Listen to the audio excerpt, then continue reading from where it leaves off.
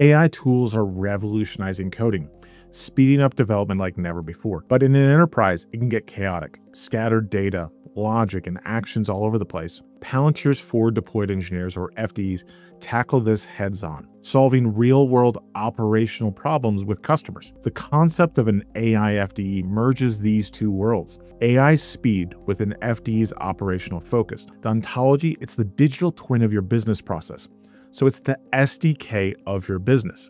In AI coding tools plus OSDK, it's vibe coding with your enterprise on Rails. It's not about replacing FDEs, it amplifies them, making solutions cleaner, faster, more effective, reducing the time to value. All right, let's go take a look at an example. All right, just to show a little bit of context here about what's going on, we've got VS Code hosted inside of our code workspaces as part of Foundry and AIP. And you can see here on the right, this is just kind of tongue-in-cheek about what we see most people kind of showing on social media is a ball bouncing around a box or a hexagon to show how great these LMs and coding assistants are. But in reality, we want to build something that's real and adds value. So that's where these tools plus the ontology SDK really start to power some cool stuff.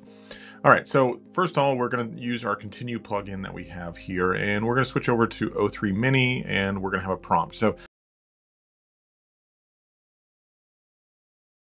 this is built on that ontology SDK around satellite tasking. We're going to hit run here, and we'll close this so you can see a little bit better. All right, so as this is running, I want to show a few other things. You can see the ontology SDK here, and this is plugged in right into the platform. So now I have this context, all the rich documentation, everything we have there, available to my continue plugin.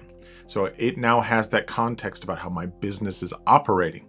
We also then even have internal web hosting here. So as I build this application, I can publish it out through my change management process for my internal users or even external if I want.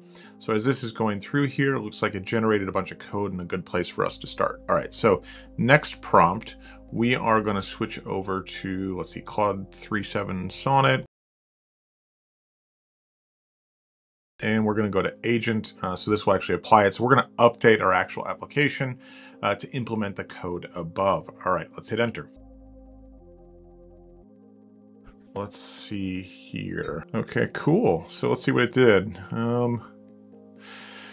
Earth visualization components, helper functions, data loading, UI components. Awesome. Some modifications. This is great. All right, well, let's look at our preview here. And let's actually just move this stuff over just a little bit, and we can see.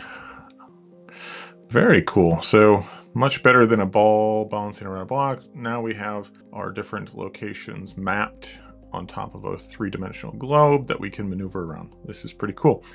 But again, this is just a cool visualization. We're going to want to add more features and functionality to this, but this is a great first start. Okay, let's close this and we'll get back to work. So we played around with this a little bit. We've got a cool demo here, right? We've got Earth loading around with distribution centers, but I want to make it more useful.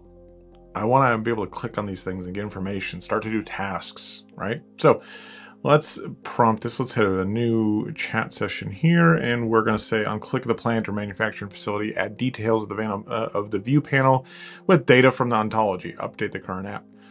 All right, so let's hit enter. And let's see what this does for us here.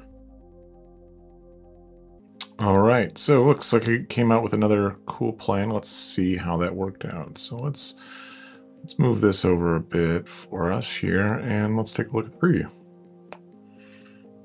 Looks like I added click on marker to view facilities. Oh, that's not working. Okay, so something's not right. Let's go back and see if we can help it. No details. All right, let's see if that can find the problem for us. Because in here it said it built out the facility, so we can see OTIF, we can see all sorts of information about it. So something was missed here. All right, it looks like it finished, and so it looks like it fixed a few things and improved the styling. Let's take a look at the actual application now as it loads here. Okay, so I should be able to click on it. Oh, ooh, look at this. This is great. Styling looks good, utilization, uptime, all this that's stored straight in ontology. So if I've got my digital twin modeled here, this is how quickly, with about 3 or 4 prompts, I can have a working model of an application. All right, that's pretty slick. Okay, so we're gonna get on to the next section here. All right, so we have our current state application. We've got the globe with our manufacturing and distribution centers mapped on here. It's rotating around. This is great, but I want to be able to see details about this, which is stored in the ontology. So let's give it another prompt here of click on it. When I click on it, I want to see some details and get the data from the ontology. So let's see what this looks like, and we'll make this a little bit bigger for you. All right, looks like it's done. Gave us a good plan setup of what it did, and let's go take a look. So now when I look at these plants and distribution centers, I should be able to click and get details. Oh, that's great. Okay, so I can see more information about each of them. Cool. All right, so that did the trick. All right, so I think next up is actually where I want to start to add in the satellite objects, right? So if we look over here on the left, on our ontology objects, we actually have the satellite piece. I want to actually show those on the map as well to see how those are flowing compared to my different facilities. So let's start a new chat here and kick this off. All right, so I'm going to have a satellite object, and so we're actually going to show the valid orbits and paths. All right, let's try it out. All right, it looks like it completed there, and let's take a look at the application, see if it did what we were looking for. So I want to be able to task a satellite to get imagery of a facility during a certain time. So let's just pick this facility here. It's in New Mexico. I can have all the information about it, and I actually want to task a satellite to observe. Okay, here are the best satellites. We'll pick this and we'll hit create observation task. So this actually creates the observation task back in the ontology and can push that to the satellite provider to get that imagery for us.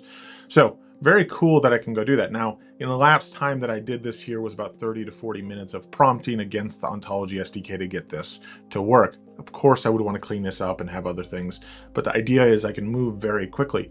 In parallel, this is what I had done before. Right? In comparison, like this took me a day or two. I'm not a front-end developer to go create an application that allows me to go task satellites, do all this kind of stuff. I can move at orders of magnitude quicker. So it's like I have junior developers kind of getting me the bones, and I can go build out the rest of what I want. So this is the whole idea, is there's an accelerant for my development process, but I still have the governance, authentication, security of the ontology to be able to go do this that quickly.